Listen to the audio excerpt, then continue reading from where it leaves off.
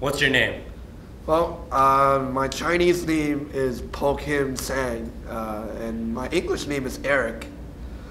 My kids call me Mister.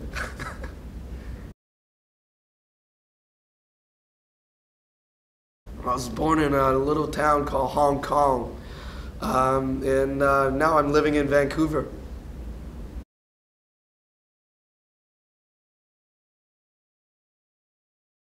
Well, my day job is a music teacher. I'm the music director of John Oliver Secondary, and I also manage a band called the Phonics.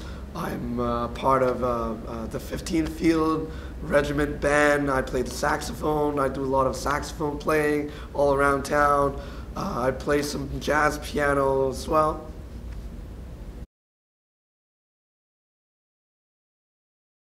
Oh, my voice. I've been sick for the last 3 days, and at the end of a cold, I always lose my voice. It always kills my voice.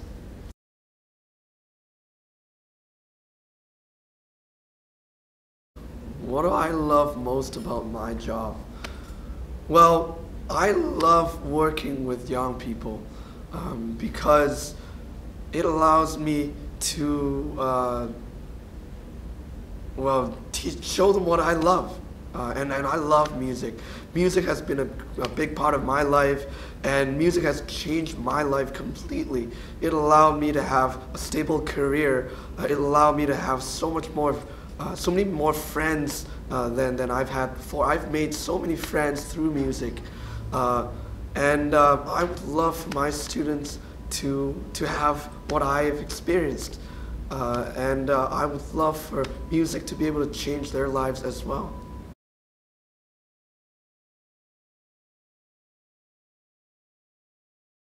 Craziest story of John Oliver would be last year when I proposed to my girlfriend Karen, and we got the entire auditorium filled with people, and of course everybody knew that I was going to propose that night, and we got all the kids into it as well. So they had to learn this one song for me, is the 500 Miles by the Proclaimers, and that would be the last tune at the concert, at the final concert of the year. So we got all the kids on stage, and as they were singing the Proclaimers, we dragged my student teacher, Eric, as well.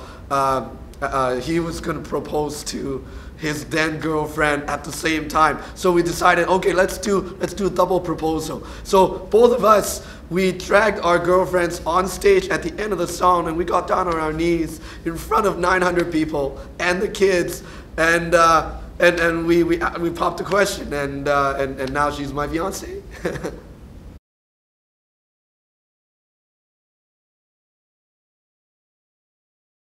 I think teaching at an inner city school is just about the most challenging thing that I've ever put myself through. It's a very humbling experience. When I first got the job, I was this young guy, fresh out of teacher school, and I thought, oh, I know how to teach. I can teach, and I even won a scholarship for my teaching ability from UBC. So I thought, okay, I can teach. I can teach. I'm a pretty good teacher. So stepping into this job sort of changed my whole view about myself and about teaching, because it's totally different than what I've experienced through teacher school. And it's also through John Oliver that I've learned so much about teaching. I had to be very creative about my ways of teaching. I have to be very innovative about my teaching methods. I think it's a very humbling experience, and it just changed me to be a better person. Allows me to see the world differently, allows me to see the world through the eyes of the students, and experience what they are experiencing at home, that these are kids who are underprivileged, who do not get the same experiencing they don't get the same experience. They don't get the same privilege as their West Side counterparts.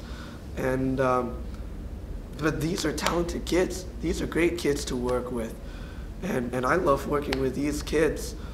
It's just, it sometimes breaks my heart that that when I see these kids are just some of the most talented kids I've ever worked with, but sadly, they don't understand how school works. They don't understand that when they work hard, when they put their minds to it, they can achieve everything, anything that they desire. And I feel that when they've learned that, they would be some of the most successful people in the future.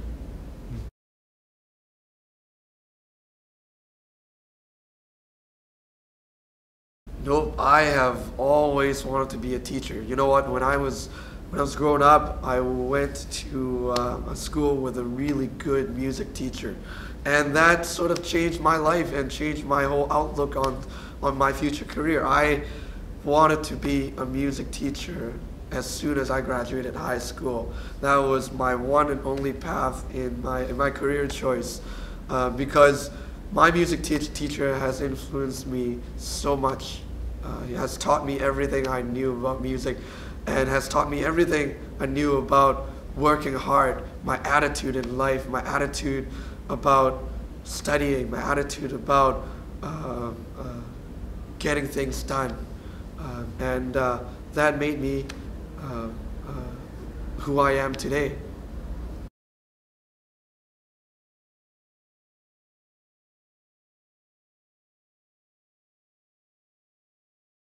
Hey, never give up. Never give up.